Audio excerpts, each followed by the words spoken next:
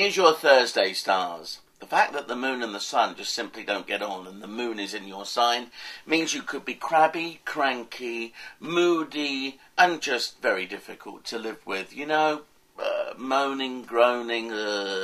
Women aren't good around you, certainly. You know, they're too interfering and they annoy you, whoever they are. But on the other hand, what a fantastic couple of days for dealing with finances and money. You know what's really the problem is? It's the little things that are going to annoy you, but the bigger things you'll bounce back and will be in total and utter control of what it is that you want to do. Great time to take the initiative over anything financial.